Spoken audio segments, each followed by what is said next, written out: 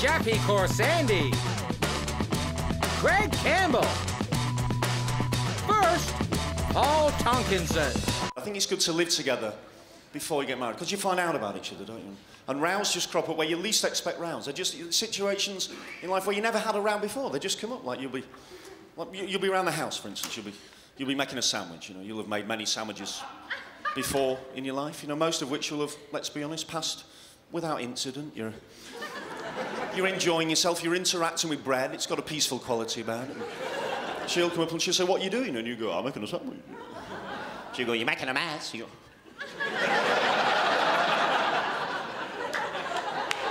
"I'm just making a sandwich. I'm just making a sandwich." "Well, who's going to tidy that up?" "Oh, I'm going to eat the sandwich, so that won't be there."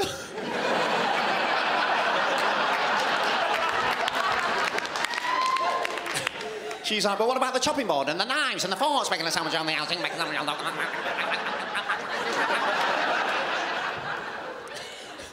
You're like, "Well, I'll do it later." She goes, "No. You'll do it now. No. Tidy up as you go along." Who came up with this Nazi philosophy, tidy as you go along? Where did it come from? People tidy up as we go along. Any signs of life would be eradicated at source.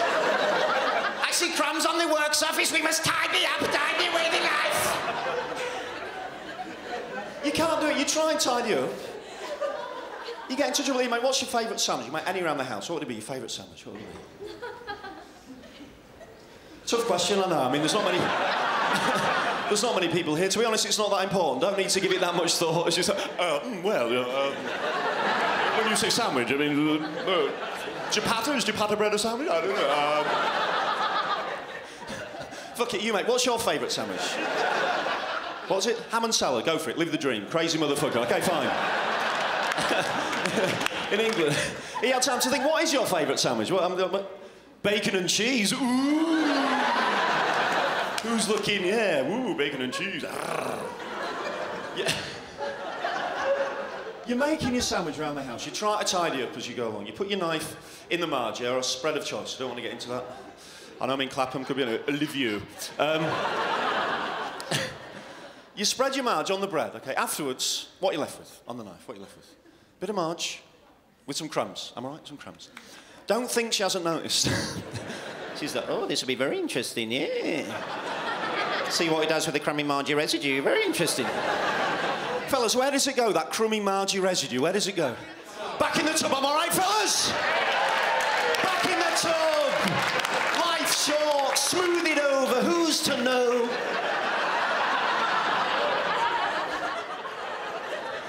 She's thinking, "I can't believe he's putting it back in the tub." Thing is, that's not the end of the row, is it? You've tidied up as you go along. You're just about to go through to the front room. Phase 2 of the same round. Just about to go through. She's like, You're not making me one. You're not making me sandwich.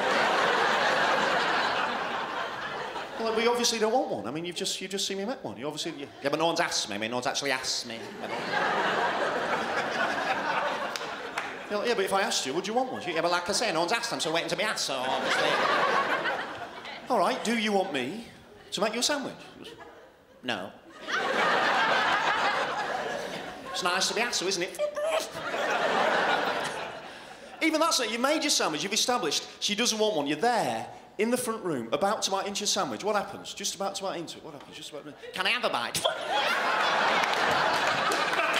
You don't want a sandwich. "I know I don't want a sandwich. No, I just want some of yours." Some couples never row, do they? They seem like, "Oh, we never row. We just talk things through, don't we, Peter? We talk things through, don't we, Peter? And then tend to do what I say, don't we, Peter? We talk things through, and then my way is the best, isn't it?" Yeah, we just talk things through. Then. You all seen 5 years later in a documentary, the blokes are going, "I bludgeoned her to death with a hammer." She wanted half my sandwich, I just cracked. The hammer was at hand. Then I chopped her up and I tidied up as I went along, so there we go. It's what she would have wanted, so... We still have a physical engagement, you'll be pleased to know. It's not as frenzied as it was. We still are. We've been together 10 years. I mean, I never early on, for instance, if we're going to have relations or not, have a physical kind. We've got code. You get code, don't you? It'll be about tea time, and she'll be there just going, I think I'll have an early night tonight. So, if you want to go upstairs.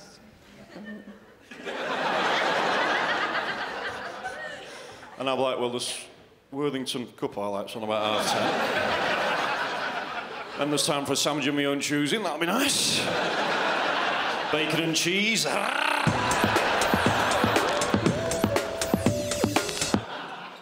love how you drive over here. I could never, ever go back to Canada to live just specifically because of the driving. The distance between cars without getting upset at each other is the most amazing fucking experiment in human interaction.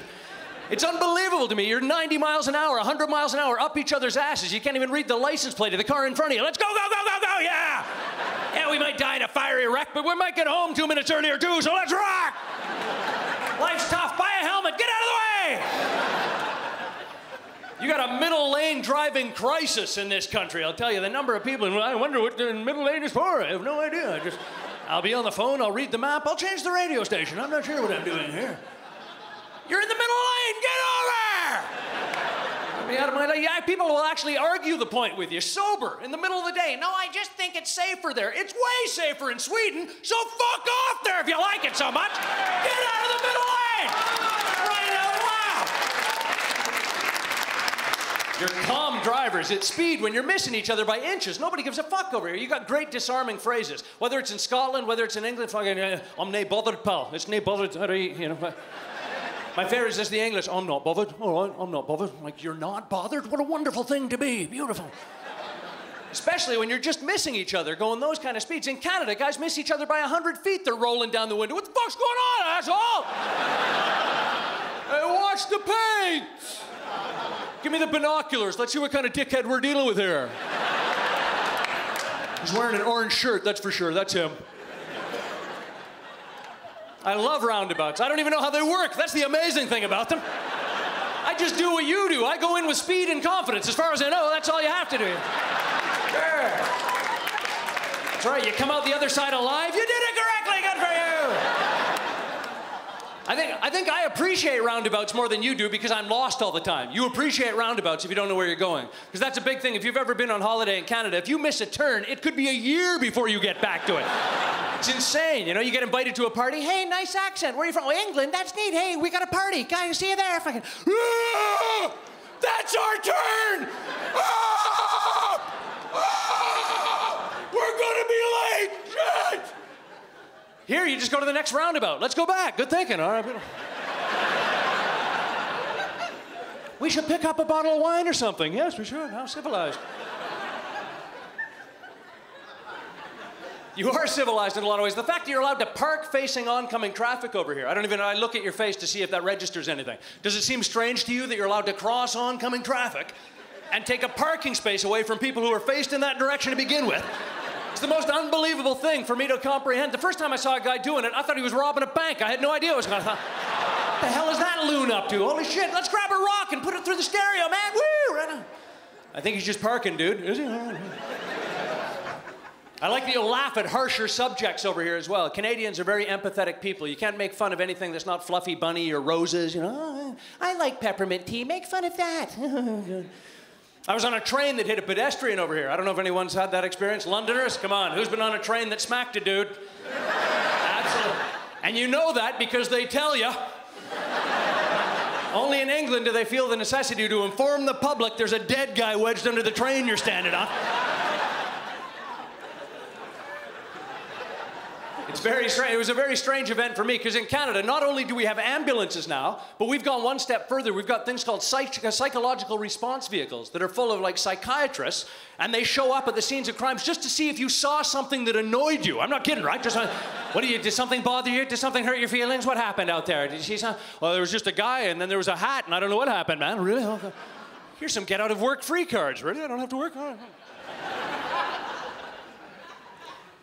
It was a wicked experience for me. I wasn't happy that the guy died, but it was really strange to be on a train that, first of all, nobody was making noise. Everybody had that kind of spider sense. They realized, okay, something's up, something weird going on out there. Okay, start to deep breathe. And then they came over the loudspeaker. Oh, sorry for the delay, folks, but there's a man under the train. Everyone had the same reaction. Fuck, I'm late.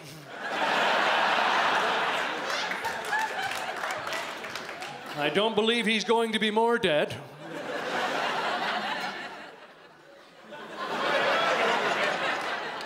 Are we invited to the funeral? I don't think so.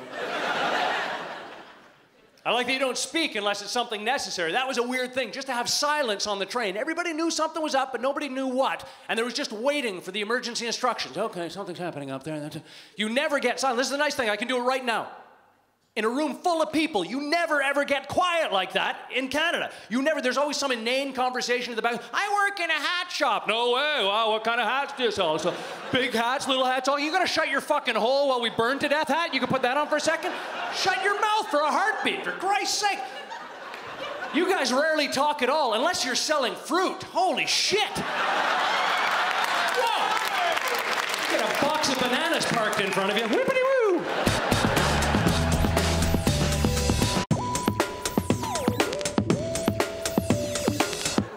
Such a good mood tonight. I'm in such a good mood tonight, but I have to be, because my name's Shappi.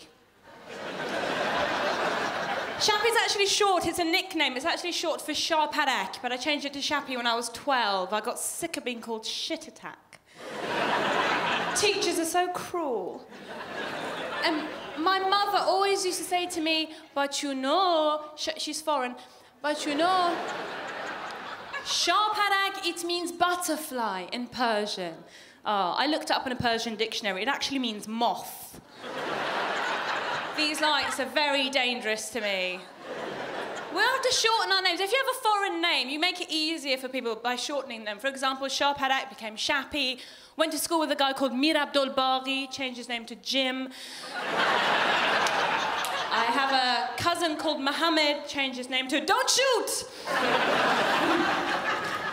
So you can tell by looking at me that I'm an ethnic minority. It's obvious, isn't it? Because I'm 5'2" with size 7 feet, which actually makes me a penguin.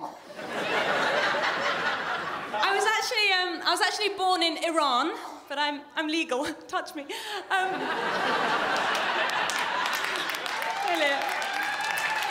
I sometimes wonder how I would have turned out growing up as a woman in Iran, because in Iran, women aren't allowed. They're just not. Unless they're completely covered head to toe, which in some ways would be great. I'd never have to lose weight again. I'm 14 son and you don't know. My grandmother thinks she's religious. She's not, she's just fat. But just a couple of years ago, we had a massive earthquake in Iran. It was tragic. It flattened an entire city. One happy story came out of the Iranian earthquake. They found a 97-year-old woman alive in a cupboard under the rubble after 19 days. I read that story. My heart burst with pride at the quality of Iranian cupboards. Right. But then I read on, and it turned out she wasn't under the rubble all that time at all. She'd just gone out of Narnia.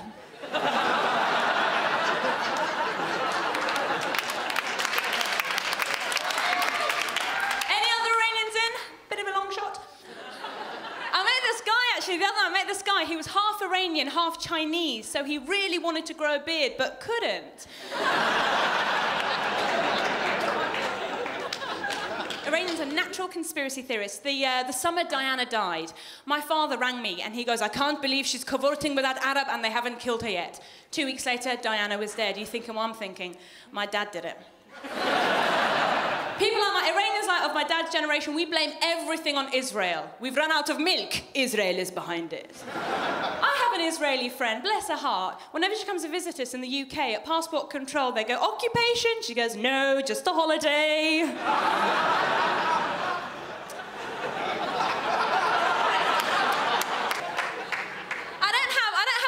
Regard as typical Iranian parents. I actually asked my parents if they'd arrange a marriage for me. My parents didn't have an arranged marriage, they had a deranged marriage, but that's an entirely different story. But they were like, oh, get down the pub like everyone else. So I had to find a man by myself, and I went speed dating. Now, the thing is, I went to an Asian speed dating night where the parents went along and spent 3 minutes talking to other parents. I didn't find a man, but I did get a few samosa recipes, you know. I have to find a man. I have to find a man because I'm at that age I'm starting to get really broody, and I keep thinking I've got to have a baby now while my mother's still young enough to look after them for me.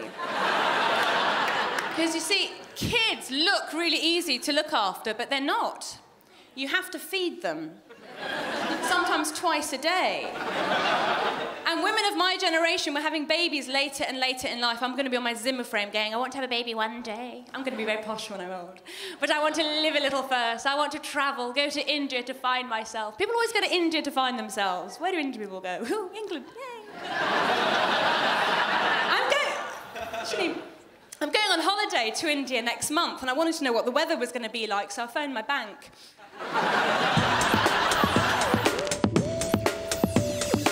I have to be honest, I almost didn't make it here for this show because my wife and I are currently going through a rather painful and bitter divorce.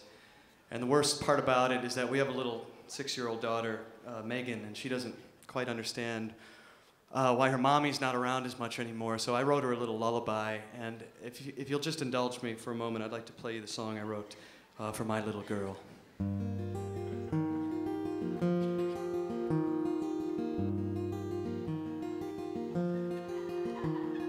Hush, little girl, sweet baby, don't cry tonight.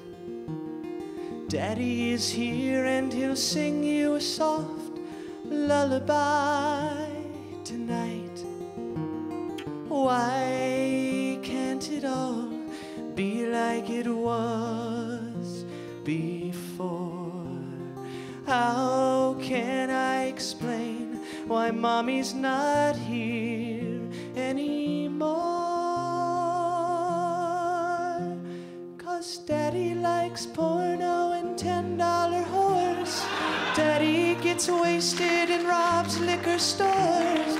Daddy likes rubbing against little boys on the bus. I think that's why your mommy left us.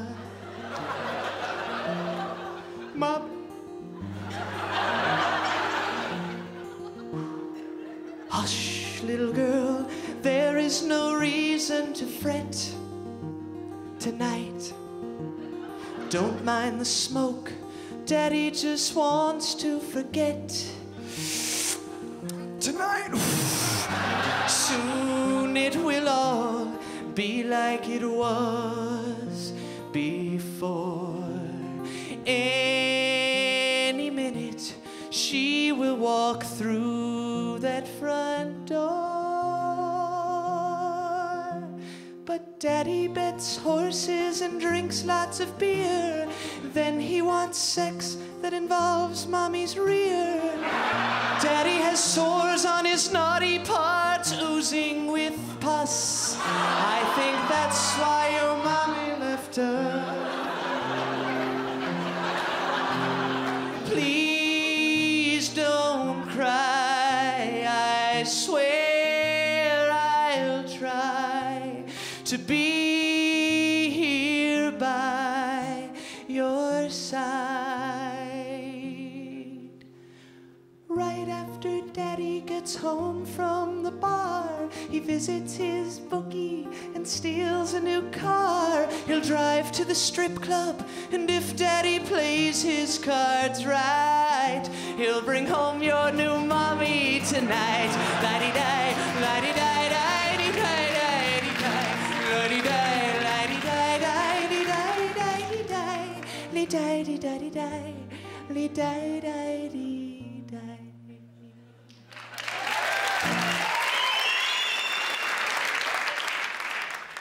I went to see my grandfather the other day because he took ill and he was in the hospital.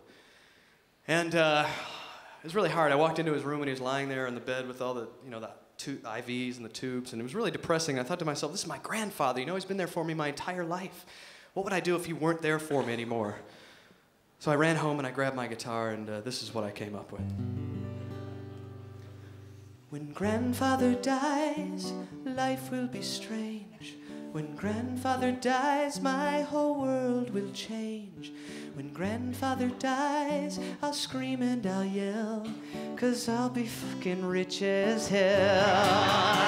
So grandfather die! Don't keep me in suspense. So grandfather cough up that inheritance. So grandfather don't hold on another day. I love you to death, but I got bills to pay. A stroke would be nice, disease would be cool. I'll scatter his ashes in my new swimming pool. I'll jam with the Stones, I'll dine with the Queen. Now what say we unplug that machine? Oh, grandfather, die before the fiscal year. Oh, grandfather, I wish Kevorkian were here. Oh, grandfather, fly, just take your final bow. Grandfather, die, family hates you anyhow.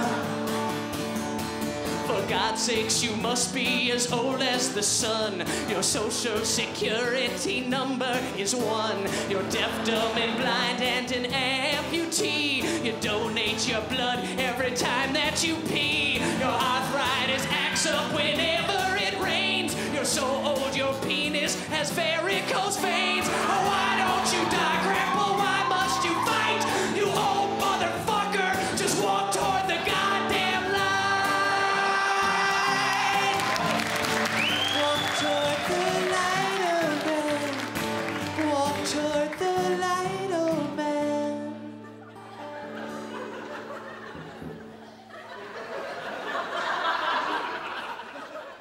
It's all over now. My granddad is dead.